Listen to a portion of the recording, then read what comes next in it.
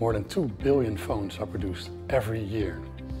Only 5 factories can recycle those they replace, but none of these are in Africa. For a continent with an explosive growth of the mobile industry, this creates a serious problem. Millions of phones become obsolete with no way to recycle them. Closing the Loop empowers local partners to actively participate in the value chain. We buy scrap phones and ship them to Europe for proper recycling.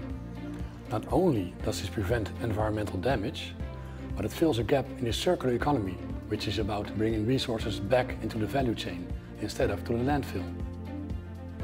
We are currently active in more than 10 African countries, from Guinea to Ghana, from Cameroon to Zambia, and we are actively expanding in the region. We support our local partners to help them grow their business and expand their business expertise.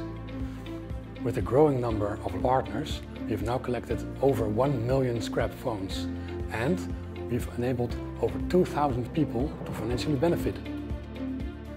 Something to celebrate. For example, in Cameroon, our partner achieved a great milestone. But this is just the beginning. We have a long way to go before phones become truly circular. With your help and the help of governments, the public and companies, we can work towards a world we all believe in. A world where waste is not wasted.